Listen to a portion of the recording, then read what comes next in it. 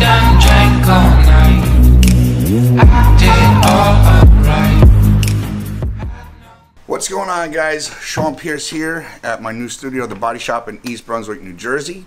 If you're watching this video, you want to learn different techniques on nose piercings. This is not to be meant to try to do yourself at home. This is for professionals or people training in the art of body piercing. Okay, we're going to do two different types today. We're going to do a stud. I'm going to show you the most efficient way and the best way to do it. We're also going to do a hoop. Okay, I know a lot of people will sit there and say, oh, getting pierced with a hoop is not good to start. That's a bunch of bull. Okay, I started mine with a hoop. I've pierced tens of thousands with a hoop, no problems. Okay, it's all on the aftercare and how you take care of it. So the first one we're going to do is a stud. First thing you're going to want to do, of course, is make sure you have the proper tools. Alright, you're going to make sure you have an alcohol swab to swab the nose. You want to have a receiving tube that catches the needle when it goes through the skin so it doesn't poke any other part of the inside of the nose. You want to make sure you have forceps to hold on to the jewelry. Makes life a lot easier. Okay, as far as jewelry, some people want to use a nose screw, some people want to use a nose bone.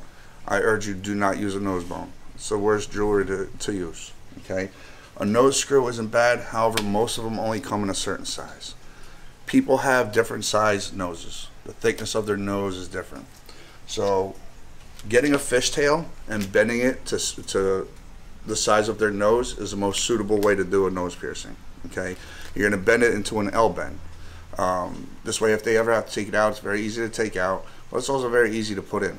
Okay, and this way there's enough room on the nose piercing for swelling, or in case you know, it slides back and forth. It's not too tight, the top won't sink in. You're going to use an 18 gauge needle. Also, the top is very important in the beginning. Make sure the very top of it is not too small. When you first get a piercing, it's an open wound. Like any open wound, the skin is going to be very soft. So any kind of pressure is going to push the jewelry in if it's too small. And you're going to notice that people are going to say, oh, it's sinking in. That's because you pierced it too tight or the top of the jewelry is way too small. First thing we're going to do is swab her nose. Okay, what side are you getting? On the other side? She already has it on one side. Alright, so this is kind of good because I'm going to show you guys how to measure it properly for a double nose piercing. So we're going to do a stud on this side. The alcohol dry while you get everything else prepared. Now when you bend it, you always want to make sure you look at the thickness of their nose. Chin up. Her nose really isn't that thick, so we're going to go about right there. Bend it into an L, just like that. Then get it all set so you can slide it right in. When it comes to marking it, you want them to look down. Okay, there's two different ways to measure this. From a straight angle and from a top angle. That's the most efficient way to measure this. Make sure they're synonymous on both sides each time.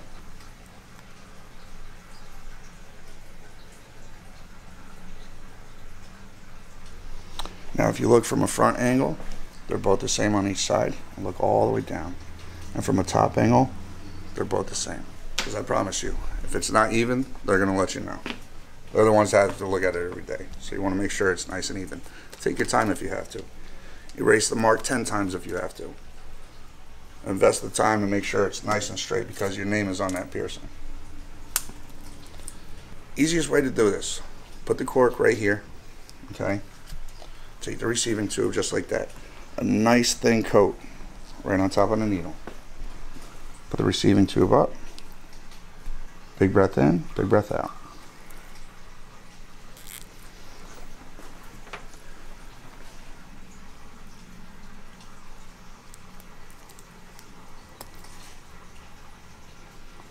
Just like that. Perfectly done. Nose piercings should not bleed. If a nose piercing bleeds, a lot of piercers will use a much bigger needle than they're supposed to because they're afraid of losing contact with the jewelry. 18 gauge needle, 18 gauge jewelry. Okay, there should not be any blood. Your client's most likely going to tear up most of the time, as most people do. I see a tear coming. Thanks. And put your chin up a little bit.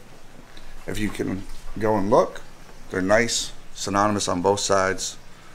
That's a perfect nose piercing right there. Next, we're going to move over to the nose hoop. Okay, nose hoop is a little bit different. Not a lot, just a little. Our dear friend and tattoo artist here at the body shop, Miss Allie, already has a nose hoop on one side, so we're going to do a double hoop, okay, on the same side. Measuring this is very important, okay, otherwise it will not look right. First thing we want to do, swab our nose, okay. Now while that's drying, we'll get everything ready. When it comes to a nose hoop, I like to use a thin 20 gauge nose hoop, okay. It doesn't look gaudy. It's very suitable for the nose. It looks the best. So of course you're going to use a 20 gauge cannula needle. A cannula needle is a very important needle, okay. The needle goes through, and then when you pull the needle out, it leaves a small plastic sleeve that you could insert the jewelry to help push through. When you do this piercing, okay, especially with a hoop, some people will always spread it open to put the hoop in. That's not how you're supposed to open these, okay? You twist it to the side to open it. Now, when you're doing the piercing, chin up, whichever side is closest to the inside of the nostril, you're gonna push forward. So on this one, you're gonna push it just like that. That's how open you should have it. When you put it in the clamp, or I'm sorry, the forceps, put it halfway, just like that. Now we're gonna make the mark.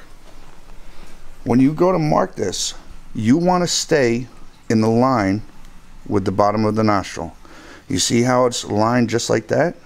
You wanna keep the same line right here.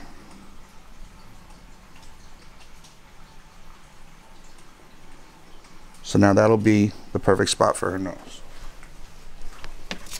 We're going to take a very little bit of petroleum.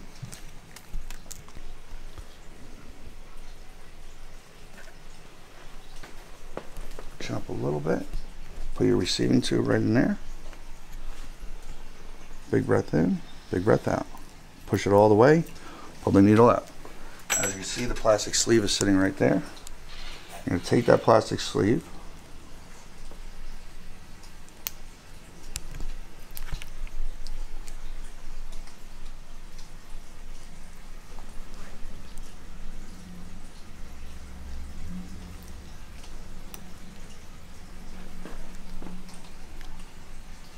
grab onto that, and then you're just going to twist it closed. You got to make sure that it's perfectly closed right there. You can't have any kind of space between that, okay? If you have a space and it goes in between the nose, it'll close up between that space and they won't be able to twist it. As soon as you're done, twist it a little bit to the inside to conceal the gap, and right there is a double nose piercing. Okay, these piercings should be very quick. It should not take a long time. You should not struggle. Okay, of course, if you're just learning, you're gonna run into accidents. You're gonna struggle sometimes. It takes getting used to. As far as aftercare, okay, as always, you're gonna wash it once a day with a mild soap. Dove sensitive skin, best soap to use. Once a day. You're gonna go ahead and get yourself Neomed's piercing aftercare spray. Get the fine mist one. Okay, you're gonna spray it 3 times a day. You're going to spray it once on the outside, just like that, and a quick shot on the inside. All right? If you have any questions, any concerns, I always answer my questions from all of my subscribers and my followers. Okay? You can shoot me a message or DM me on Instagram at _Sean Pierce. Until next time, I had to change the scene cause my life just like movies. In the streets, turn to a fighter, how can you, bitch?